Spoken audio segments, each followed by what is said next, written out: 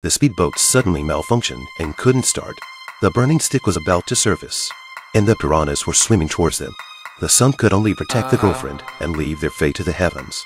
Just at this critical moment, the speedboat finally started.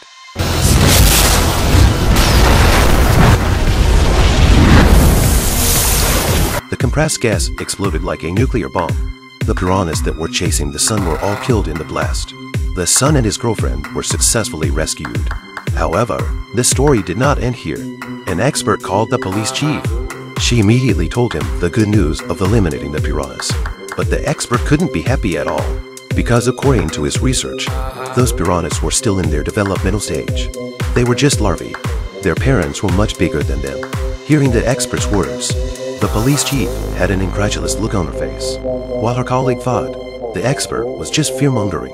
But in the next second, he too was carried off by a